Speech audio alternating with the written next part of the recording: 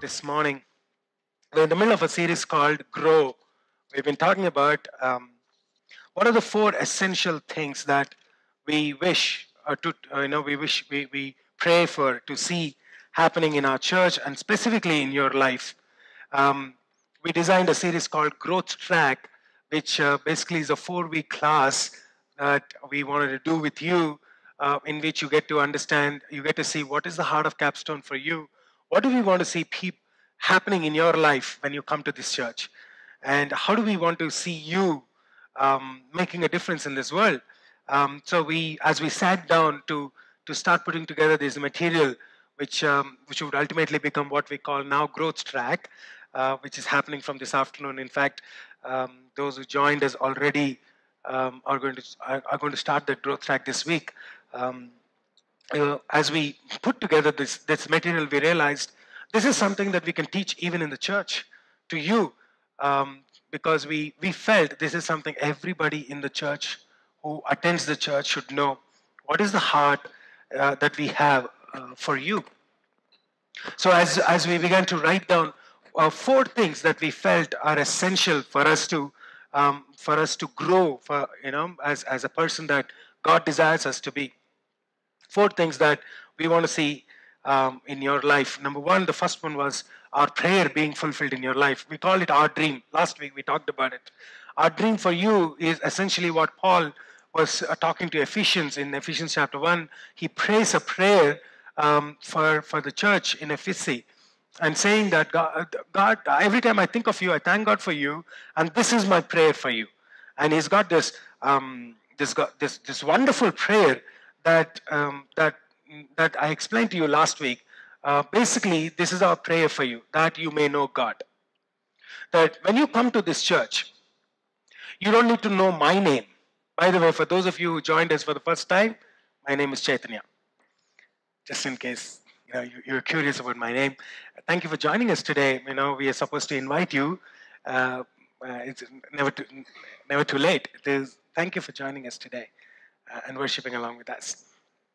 So our goal is that you may know God. That's number 1. Whatever we do in the church, from the beginning to the end, that at some point you get some knowledge, personal knowledge of who God is. That you have a revelation from God about Himself, so that your life can be changed.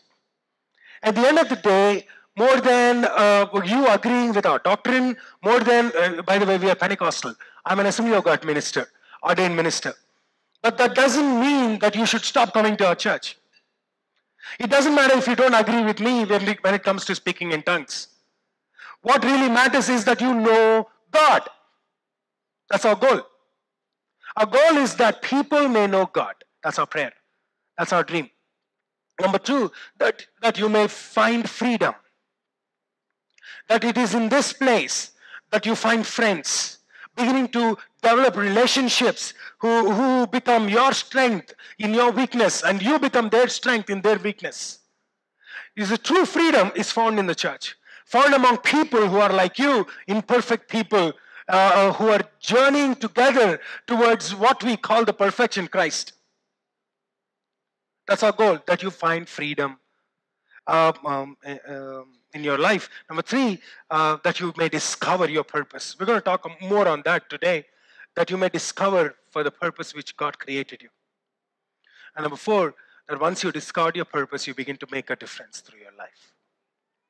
That wherever God placed you, whatever job God placed you in, whatever neighborhood God placed you in, that you begin to make a difference through your life. We're going to talk about how do you do that over the next 2 weeks too. But today we're going to talk about your design.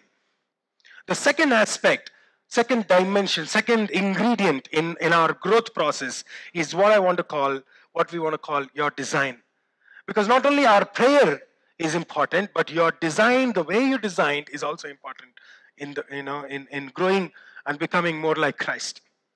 And that's explained brilliantly in Paul's words, and that's why we are here at Ephesians chapter 2. I want to read one verse, and in fact, I'm going to flesh out that one single verse today, because just that one single statement has so much hidden inside that. Ephesians chapter 2, verses 10. If you have your Bibles, by the way, if you're writing your notes, we have the notes printed out already for you, so you can start taking down the notes, or we have it on YouVersion. If you're a digital person, just take out your phone. You're allowed to use phone in the church, not for Facebooking, but to read your Bible. So you can go to YouVersion and just follow the steps. Go to more, click on more, and you'll click on events. And once you click on events, you can find Capstone. And you'll have two options, Capstone High Tech City and Capstone Artsingi.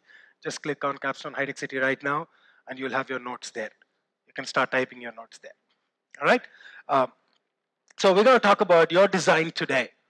Paul, in one verse, explains the whole idea behind it, this idea of your design. For we are God's handiwork, created in Christ Jesus to do good works, which God prepared in advance for us to do.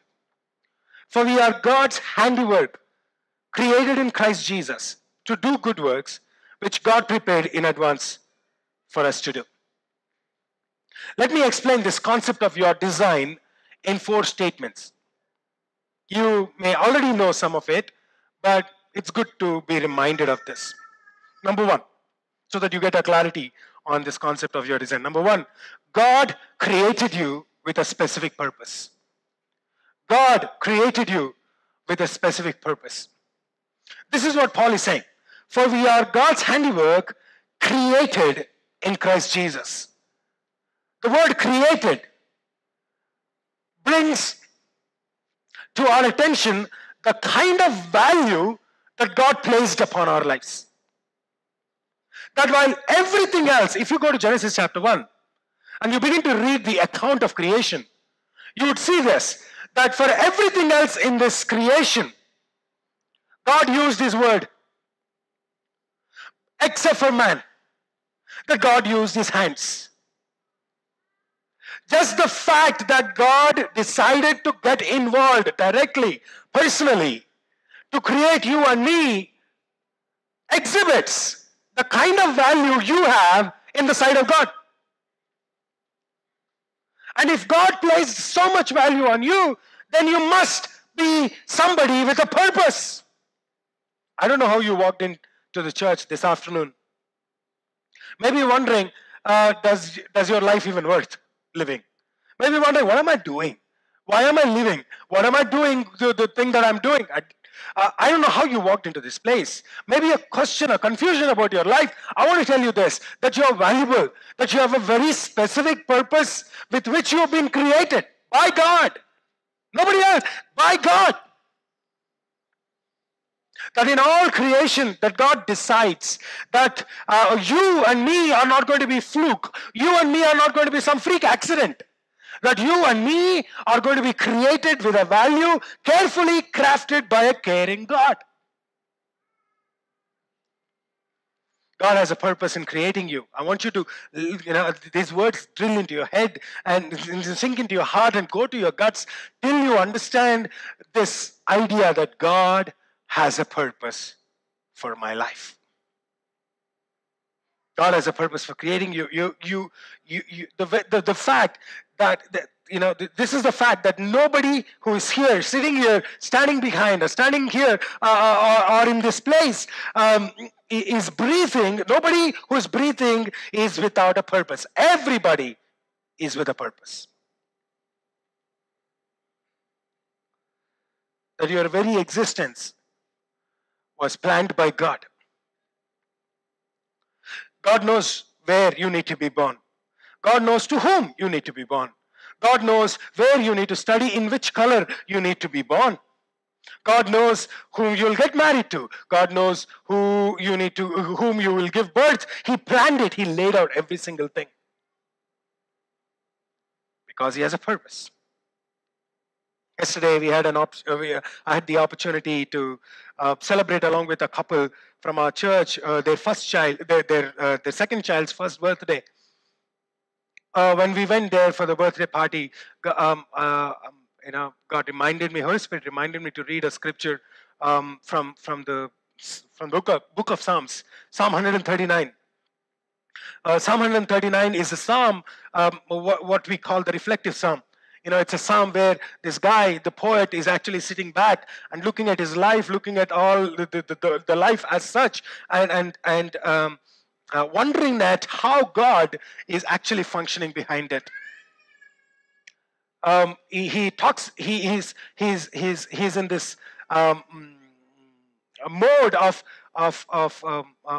worship, adoration of who his God is and how beautifully God runs this whole world. And in the middle of all that, he begins to look at his own life, look at himself, and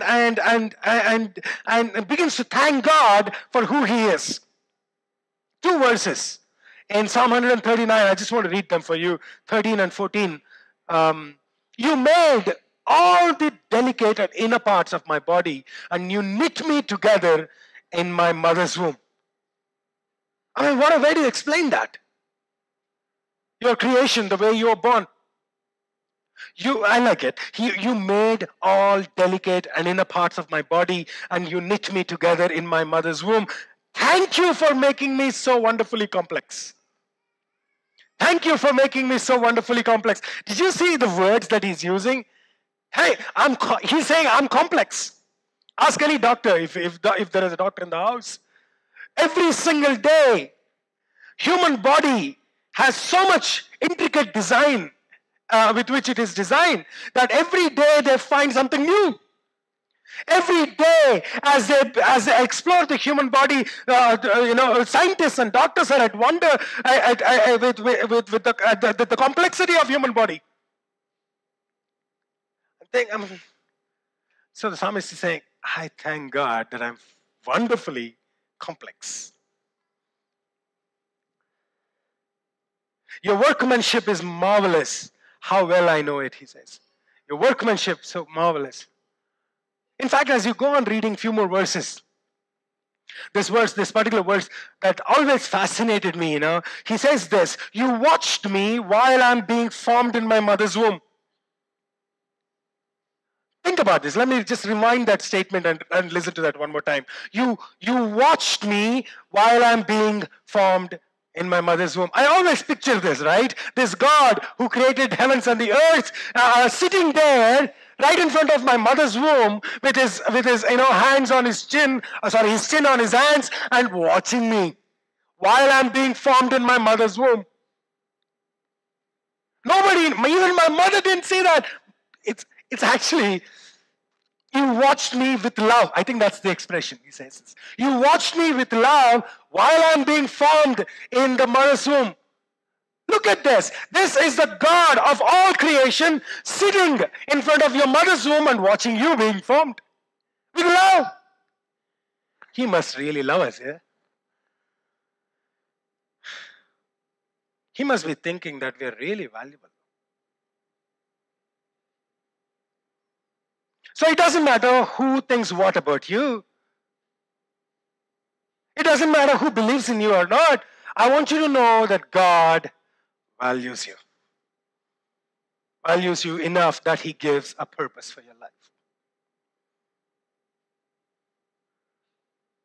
God has a purpose for our life. That's number one. Number two, that God designed us to fulfill that purpose, the purpose with which He created us. He designed us in a unique way. God designed you to fulfill His purpose in a unique way. So not only He gave me a purpose, but He in order for me to fulfill that purpose, He designed my entire life.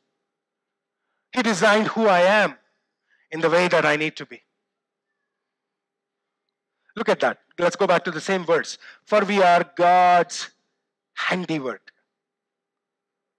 God's handiwork. The New Living Translation translates that words like this: for we are God's masterpiece. For we are God's masterpiece. That's interesting. That we are His workmanship. The Greek word translated, from which we translate it into English, is actually a word called poema.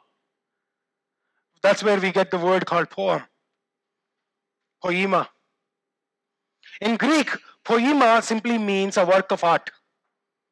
It could be a statue, it could be a song, it could be a piece of architecture, it could be a poem, it could even be a painting. It conveys the idea that something is artfully crafted. Poema refers to God's work in the creation, and specifically God's work in you. Paul is trying to describe to every single Christian, to all of you and me, that hey, listen, you are living work of art, God's work. It's interesting that the word he used was masterpiece. If you go to a painting exhibition and you have this various works of arts around you, ultimately you're going to fixate. You're going to get fixated to one particular painting, which you are going to call a masterpiece.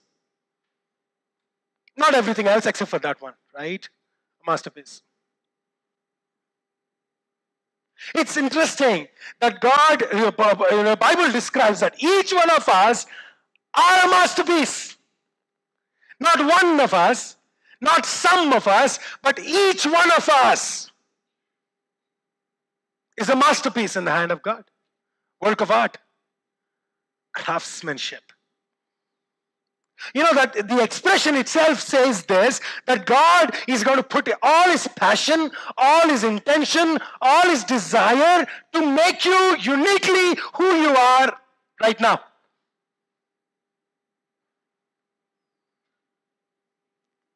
Fascinating, huh? We tend to compare ourselves with other pieces and think we are not good. But Bible says, no. You are a separate, unique masterpiece.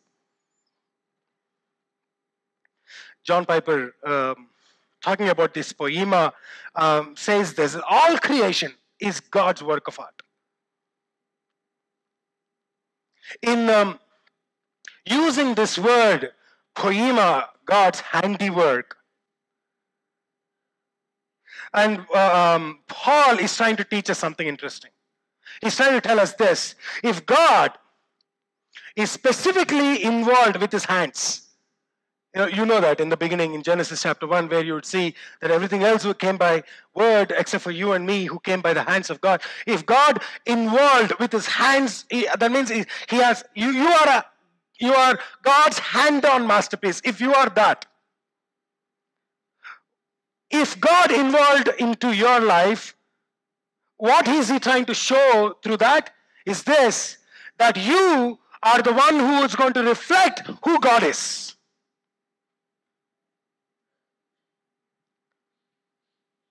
You may not know this right now, but you are the one who is actually showing to the whole world the kind of God you believe in. You see, each of us reflect God's intention, God's desire for humanity. Each of us reflect God's wisdom at work in our lives. Each of us reflect God's power working through our lives. That's what poema means. And man, each of you are totally different, and each of you are reflecting something about God. What a privilege it is for us that God considers us so valuable that He decides that I'm going to sit down with these guys and I'm going to craft them into who I want them to become. Like a sculptor, like a potter, like a poet, sitting down and crafting us, designing us in a unique way. So as I began to think about the design of God in our lives, I realized this, that God takes us through a particular designing process. I want to call it design process, with 3 different dimensions. That all of us go through that particular designing process in our lives. The first one is what I want to call a natural dimension. It's like, it's what with which you were born. When God brought you into this world, your background, your cultural background, your family background, and the way you grew up in the family, the talents with which you are born, the skill set with which you are born, all this natural, what I want to call a natural dimension. All of us are born with that. Then there is a second dimension, the design process. You're brought into this world with one particular design, and then you are being enhanced through a different dimension, what I want to call an experience dimension. It's like embroidery. Excuse me. You have a piece of cloth, a natural piece of cloth. And then you begin to do embroidery over it because you're trying to enhance the beauty of that particular cloth, right? The piece of garment. I think that's what God is trying to do while He's taking us through an experience dimension.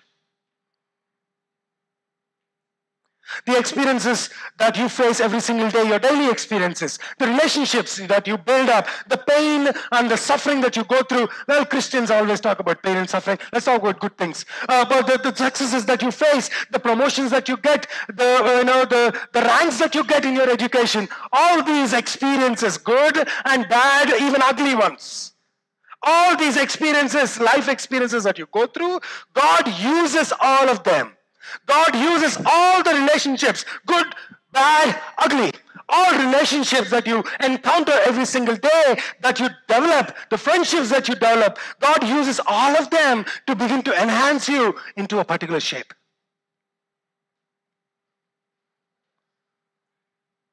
A design is being formed through your daily experiences. Paul puts that beautifully in 2 Corinthians chapter 1, verses 3 and 4. All praise to God, he says, the Father of our Lord Jesus Christ. God is our merciful Father, the source of all comfort. He comforts in all our troubles so that we can comfort others. When they are troubled, we will be able to give them the same comfort that God has given to us. So if God allowed you to go through a painful experiences, sometimes He allows you to go through those painful experiences because He can show His comfort to you. He can give His care to you. When you receive His care and His comfort, you would be in a position at some point where you can then reflect the same care, same comfort that you receive from God to somebody else who's going through the same pain. Hi. Same difficulty. So all life experience that you go through, God uses it to design you to become a blessing to somebody else.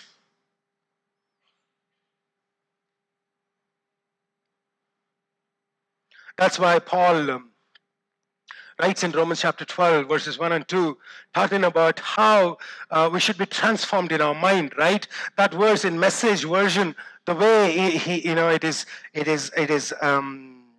translated in Message version, he uses this, the translator uses this, translates Greek into our English, colloquial English, by like saying this: take your everyday's life seriously.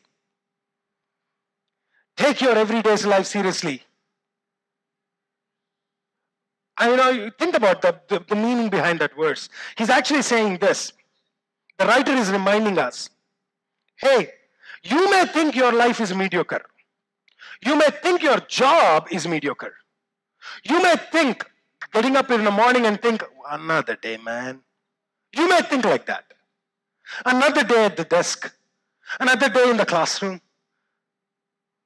You may think like that, but I want you to know this, that every single day, every single task that you do in a day, every single person that you meet in a day, everything, take them seriously, because God is going to use all of those daily life experiences to shape you. We never take that seriously, right? Our life. He's actually doing something inside you as you go through your life, everyday's life, shaping you. That's what I want to call an experience dimension, where you are being enhanced every single day. Then there is a third dimension of design, this design process. I want to call it the equipping dimension. Equipping dimension. So once he brought you into this world with certain things, then he begins to enhance your life in your design through your experiences. Then when you personally accept Jesus Christ as your Savior, not when you are born into a Christian home, but when you actually have a born again experience. So this is applied, this particular dimension is applied, design process is applied to those who are new in Christ. That's why Paul is saying this, for we are God's handiwork, created in Christ Jesus. Created in Christ. You know why he used that? Because the word created is two-dimensional. One, physical, which is we are created. But there is a second one, we are recreated in Christ. Because of our sin, we lost our connection with God, our image with, we have lost our image. Image of God is gone, image of Adam has come in. When we allow Jesus into our life, when we ask for forgiveness for our sins and accept Jesus as our personal Savior, we are being restored into the image of God. Now that image, when you are being adopted into God's family, that means when you become a Christian, not a Christian, namesake Christian, but a Christian who follows Christ, there is a third dimension of designing in you, that God, through His Spirit, puts gifts inside you. We call them spiritual gifts. Bible calls them spiritual, not me. Bible calls them spiritual gifts. That these are unique abilities only God can give. These abilities are brought into our lives by the Holy Spirit. So in other words, this is what I'm trying to say. If you have Christ in you, you are one step ahead of everybody else in the world. Did you know that? Because everybody in the world is born with the natural dimension and they're going through the experiential dimension, but they don't have the equipping dimension. Only you and me, who know Christ as their personal Savior. We have that. Peter calls it in 1 Peter chapter 4 verses 10. This is what Peter says. God has given each of you, not everybody in the world, you, those who know Christ, each of you, a gift from His great variety of spiritual gifts. So you may not know this, but all of you, if you have Jesus in your life, a gift only you possess, nobody else will. A gift so uniquely given to you because of your unique design with which you are born into this world and for the unique purpose with which for which you are born into this world. A gift that could be used in order to fulfill that purpose in your life.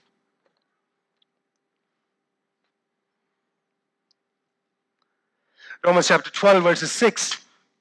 Paul reflects the same thought like Peter, and he says this, we have different gifts according to the grace given to us.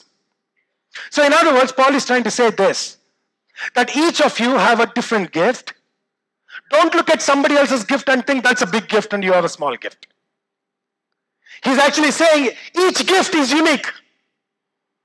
You may think it's not for some of us, we think standing up here and preaching is a big gift. No, it's not. I want you to know it's the most difficult job in this world. Not preaching, preparing. So you don't want my job, by the way. You really don't want my job. So don't compare your gifts with somebody else. Your gift is uniquely given to you because of your design, because of your experiences in life.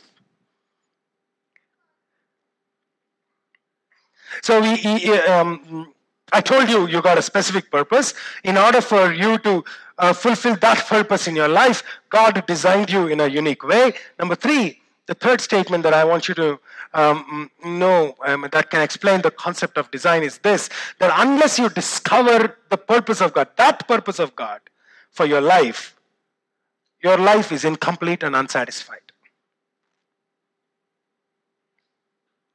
Unless you discover the purpose of God for your life, you will always be incomplete, always be unsatisfied.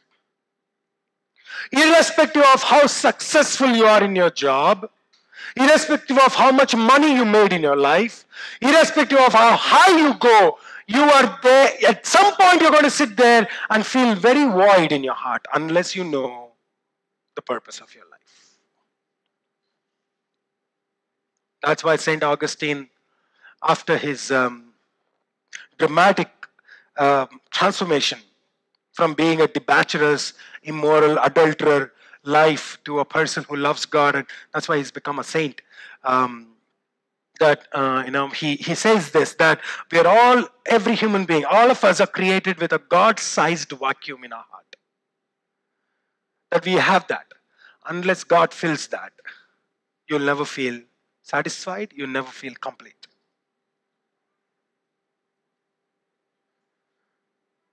So unless you know the purpose of your life, you'll always be incomplete and unsatisfied. You're making money, you're being successful, but you always feel. So Paul is trying to answer that part of our life, and he's saying this, for we are God's handiwork, we talked about it, created in Christ, we talked about it, to do good works. That is the purpose of God for our life. To do good works. The word good works is better explained in the story Jesus told about a guy called Samaritan. No name, he's just called Samaritan. Well, in fact, he's called the Good Samaritan. Have you ever thought about why was he called a Good Samaritan? The story, this particular Samaritan gained an adjective to his name, good, because of what he had done. Right? We know the story of how a Jew was going from one city to another city, was caught in between by bandits and was beaten black and blue. That's what you would see in Luke. This story is found in Luke chapter 15. Sorry, Luke chapter 10. Was beaten black and blue and was thrown in the middle of the street, in the middle of wilderness, to die. Nobody wanted to help him because everybody was busy. Everybody had their own work to attend to. Nobody wanted to take a risk in rescuing him. This Samaritan, who's on his way on a particular business to another city, sees this Jew in the middle of the road, almost taking his last breath, becoming conscious, almost into semi-conscious, decides that he's going to stop and help him. Now here is something I want you to know, that Samaritan was not, at that point of time, was not free. He had some work. He's going from one city to another city, so that doesn't mean he has time. He doesn't have time. That does mean he has no time, He's on his journey.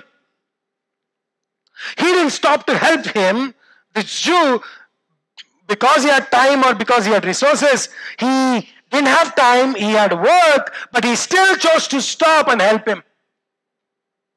still chose to stop and use his resources to a guy who he knows when he wakes up is not going to respect him. Samaritans were outcast. In Indian context, there would be people who are not allowed into society. I didn't want to use the words.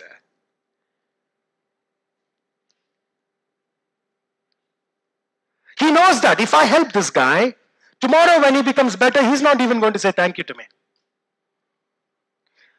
He may not even respect me for helping him. Why should I stop in the middle of my work, use my money to save a guy who may be unthankful to me in the future? But he decides to stop anyway. He decides to use his money anyway. He decides to help anyway. And that's why Jesus called it good. That's the point. In the sight of God, that means good is to help somebody else. In the sight of God, good means that I use what I have for the benefit of others. So God created us, equipped us, has given us these gifts that He had given to us so that we can bring good to others.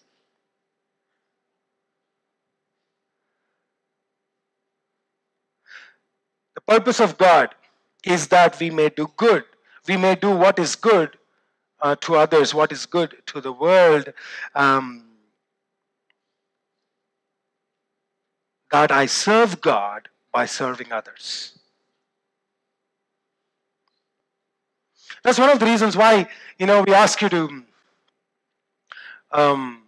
do the shoe boxes. You heard the announcement, right? The shoe boxes announcement. Every year we take the opportunity during the Christmas time to do something good for the society. It's funny that Christians only feel doing good only in December.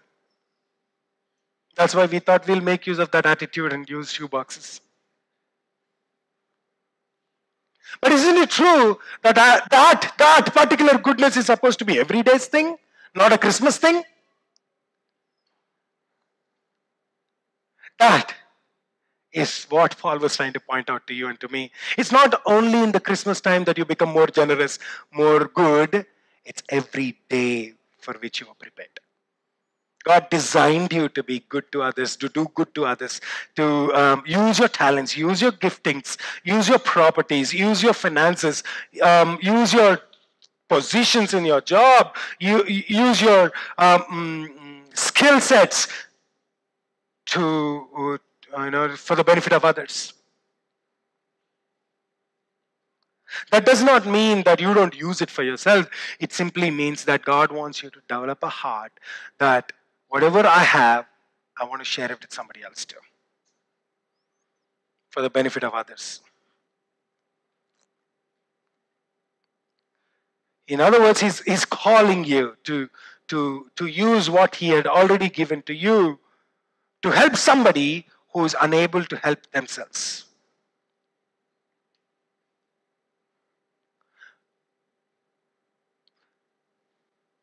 Why are we doing this good for? Let me answer that question so that you may understand the good works part. We do this good for others not because we want to feel good, not because we want to feel fulfilled, but because they may know God. That's the point. You don't do good so that you will feel satisfied, you will feel as if, okay, finally I finished my job as a Christian now. You do good to others, you do things that will benefit others because they may know, through your actions, they may know God. So if I have to explain the purpose of God for your life is this, that I serve God by serving others by using my gifts. Let me take you to the fourth statement that explains your design. Number one, you're designed by God for a very specific purpose. Number two, your design process He is a very unique one. God designed you to fulfill His purpose in a unique way. Number three, unless you discover the purpose of your life, you're always going to be incomplete and unsatisfied. Number four, you need to discover and develop and demonstrate your spiritual gifts to accomplish His purpose. Unless you discover, develop, and demonstrate your spiritual gifts, you can never accomplish His purpose. If you don't know the purpose of God, you are going to feel incomplete. But even if you know the purpose of God, you can never accomplish it without using the spiritual gifts. Does it make sense now? That's why God gave you these gifts very specifically, these spiritual gifts given by the Holy Spirit, for you, specifically those who know Christ and follow Christ, for you, so that you can then begin to use those gifts in order to accomplish the purpose of God through your life. For we are God's handiwork, created in Christ Jesus to do good works, which God prepared in advance. These are not some random gifts that God gave you. That God, on the day you accepted Jesus Christ, that God said, okay, let me give a new gift to him. What gift should I give? No. He already knew what kind of gift you would need in order to fulfill the purpose that He already brought you into this world for. Does it make sense? So that's why I said each gift that you and me possess are totally unique. That our life experiences add up a glamour to the gift that God is going to give, has given to us in order to make it more beneficial to others. That's why it is necessary for every Christ-believing believer, Christ-following disciple, to discover their gifts. We designed the growth track for that, actually. The second week of growth track, we help you to go through a spiritual gift mapping. We call it a questionnaire. We call it a gift mapping. It's a question paper that you will go through in order to discover the kind of gifts that God placed in your life, so that you may begin to then develop them and begin to use them. So I know it's a promo for Growth Track. That's a good one. God already designed you, wired you, planned your life in such a way that by giving certain gifts, that as you use them, the best will come out of your life for the benefit of others and for the glory of God. So your design reveals your destiny. Each of us have different gifts. Like Peter said this, that God has given to each one of you a gift from His great variety of spiritual gifts. Use them well to serve one another, he says. Paul explains that thought a little more further in Romans chapter 12. Romans chapter 12 verses 6. We have different gifts according to the grace given to us. If a man's gift is prophesying, let him use it in proportion to his faith. If it is serving, let him serve. If it is teaching, let him teach. If it is encouraging, let him encourage. If it is contributing to the needs of others, let him give generously. If it is leadership, let him govern diligently. If it is showing mercy, let him do it cheerfully. Each gift is different. Each gift is for a specific purpose, and each gift is for others. So you cannot not use the gift God gave you. What good is a tool if you don't use it?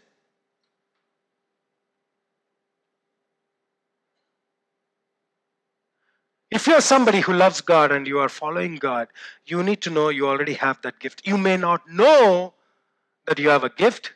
That's why Paul, in fact, talking about these gifts, 1 Corinthians chapter 12, verses 1, he says, my brothers, I don't want you to be ignorant of the gifts that God gave you, he says. No Christian should be ignorant of this. That's why we designed the growth track. Because we know in Capstone, we don't want anybody to be ignorant of what God gave you already. You should know that. You should know what God gave you and you begin to use that. And that's how you make a difference through your world, in your world. Each of us have a gift. You may not know that.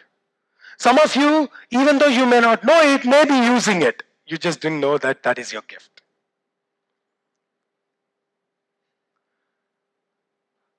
The reason we want you to discover your gift is because so that you can then begin to develop it further, focus on that, and begin to demonstrate it in an effective way through your life. So let me bring this whole thought into conclusion. My purpose, if you didn't listen to anything, just listen to this today and take it with you. My purpose is to serve God by serving others by using my gifts, my spiritual gifts. That's the thought, that's the lesson that I wanted to leave you with today. My purpose is to serve God by serving others by using the spiritual gifts that He gave me. When you do that, do you know you would accomplish more with your life? Not only personally, but also professionally, but also relationally, most importantly, spiritually. That you would achieve more things, that you would begin to make more impact through your life. I didn't say that, Jesus said that. In John chapter 14, Jesus talks to His disciples, and this is what He says, John chapter 14, verses 12. Very truly, I say to you, whoever believes in me will do the works that I have been doing, and they will do even greater things. I mean, God must really love us, huh? That He decides that you not only get to do the things that Jesus had done, you would even do better things than Jesus.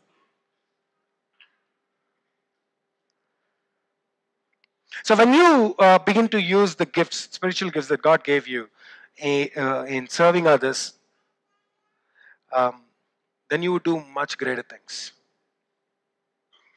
God didn't give you a prophecy gift so that you can sell your prophecy. Send me 20 rupees, I'll tell you one promise. Or buy my oil, then I can pray for your healing. No. That's not why God gave me a healing gift.